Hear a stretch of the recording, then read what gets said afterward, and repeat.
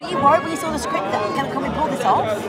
No, I knew kind of it being in the hands of Taika. You know, I wasn't really pitched the movie, I was just given the script and they were like, read this, and immediately just wanted to be a part of it. And then, you know, sort of seeing how it spreads such a positive message, I just, you know, lapped it up. I loved it. Very different from Game of Thrones. Was it lovely just throwing yourself into something very different? It was great. I mean, I literally finished doing Thrones and then went straight on to do this. And so so to be able to have something that required comedic timing, or at least to attempt that, was brilliant. Were you quite nervous about it being so different?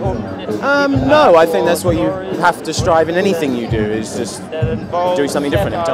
And so you weren't able to mourn Game of Thrones for a while then, because you were thrust into this? No, I was, you know, I was lucky because with Thrones, everybody had about 3 months left of shooting after I'd finished, so I kind of got to say goodbye to it on my own, which was kind of healthier, I think. Sounds quite lonely though.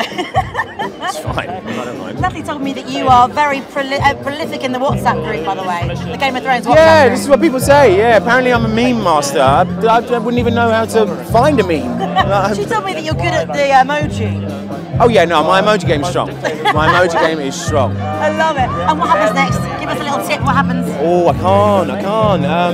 The little tip, I would say end of November, possibly something potentially kind of great and very interesting with really, really cool people involved. But at the moment, just sort of things in the pipeline, maybes, who knows. And are you living the dream? Are you loving this? Are you enjoying it?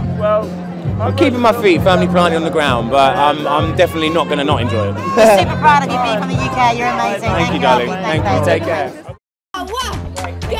The stuff in the squad.